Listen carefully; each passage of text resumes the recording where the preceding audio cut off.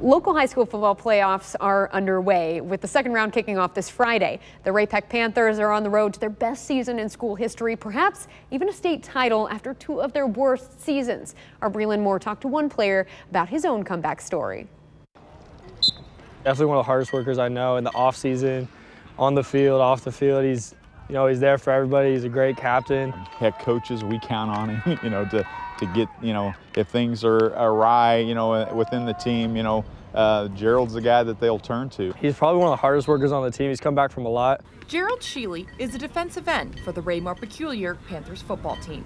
He's a senior and a captain, and he's second on the team in sacks with 3 so far this year.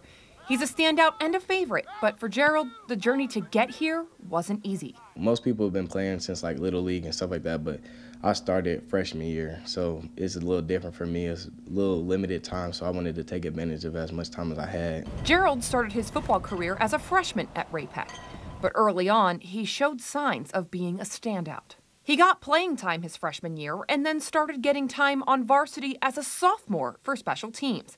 It seemed like the beginning of a promising career, but it turned out to be the start of a much longer journey. It was I think it was one of the trainers told me that it was a bad injury. I was just absolutely devastated. Just a few games into the season, Gerald had torn his MCL. The injury would sideline him for the remainder of his sophomore year, but the question of whether to return for his junior season was an easy one. It was kind of just one of those things where it's like, you got to just go with it, figure it out. Gerald and his mom, Karen, started the 6 to 8 week recovery process, and it wasn't easy. He was confined to crutches for weeks, struggling with tasks that were once so simple. But Gerald never complained. One thing about it is Gerald never complained. He was very, very resilient through the entire thing. He probably was stronger than I was. He slowly regained his ability to walk, run, and eventually play football. Now he had a fresh season and a chance to go out and prove himself after an off-season comeback. It was the shot that he needed until the worst happened yet again.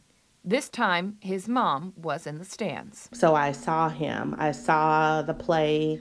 I saw his agony. I saw him rolling on the ground. I went over to, I don't know, the bench, wherever they were sitting. He was crying, and I could tell it was tears of pain, tears of frustration. The doctors told Gerald he had a torn MCL and ACL, along with some bone bruises and other small injuries. It was also on the exact same leg he'd rehabbed just a year before. And while the thought did cross his mind, Gerald decided he wanted to return for his senior year for one simple reason. I couldn't imagine myself going back to sitting in the student section and not playing. Like, not being out there, just not an option for me. For the second time, he'd work his way back from a debilitating injury. I can't think of one time that he complained, honestly. He had a very good attitude, and he was always pretty much like, I just have to deal with it, but I want to get back and play football. And he did. Gerald returned to his senior season. His coaches quickly took notice of his work ethic, which set him apart from the other players. He just leads by example. He's first one to practice, first one to leave, last one to leave. First, he does everything that you would think, and then yet he also takes care of his teammates, and his teammates know they can count on him for just about anything. His teammates are also equally filled with pride and admiration after watching him come back not once, but twice from a major injury. If you want to go off of anybody on the team, it would be him. The hard work, the motivation, the dedication, all of it. The attitude, for sure. He brings something that not a lot of kids are able to bring to high school football, and it's rare. As for Gerald's mom, she's just happy to see him out on the field every week, and even happier to watch him walk off of it. To make captain, to just have an opportunity to complete the season, I can't even explain. I'm extremely proud of him. I am so happy for him. Each game when he walks off the field, I'm ecstatic. We run, hug each other. While Gerald hasn't decided if or where he'll play football in college, his coach certainly thinks he has what it takes to make it to the next level. And those who know him would have to agree.